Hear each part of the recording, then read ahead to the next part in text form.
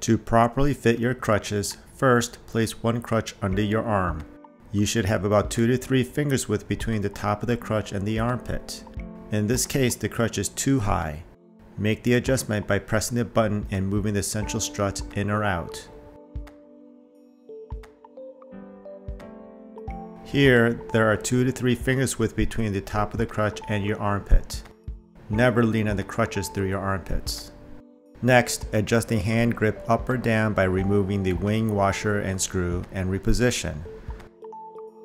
Once you grasp the hand grip, you should have about a 15 to 20 degree bend in your elbow. The grip is in the correct place when it is level with your wrist with the arm fully extended. For a non-weight bearing walking pattern, place both crutches slightly out front, a little wider than your shoulders.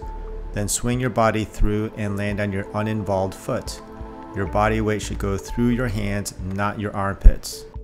For a partial weight bearing walking pattern, keep both crutches in sequence with the injured lower extremity. The percentage of weight through your involved side will be determined by the amount you distribute through the crutches.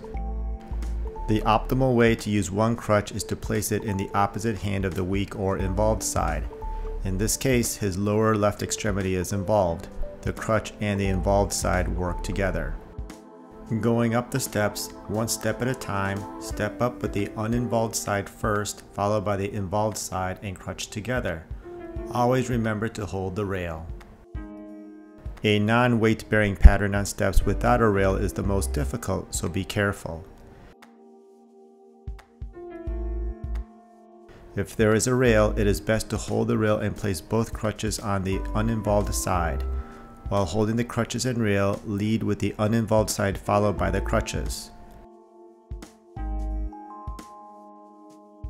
Here is another way to hold both crutches on the same side.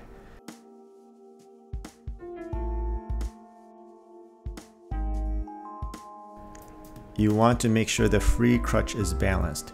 If it falls forward or backward, then it is unbalanced and not correct. When coming down the steps, step down with the involved side and crutches first, then followed by the uninvolved side.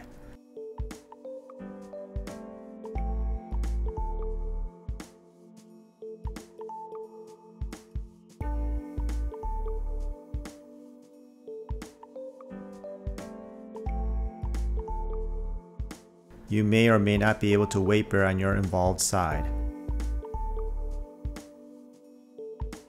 Remember to always hold the rail. Again, be very careful if using 2 crutches and no rail.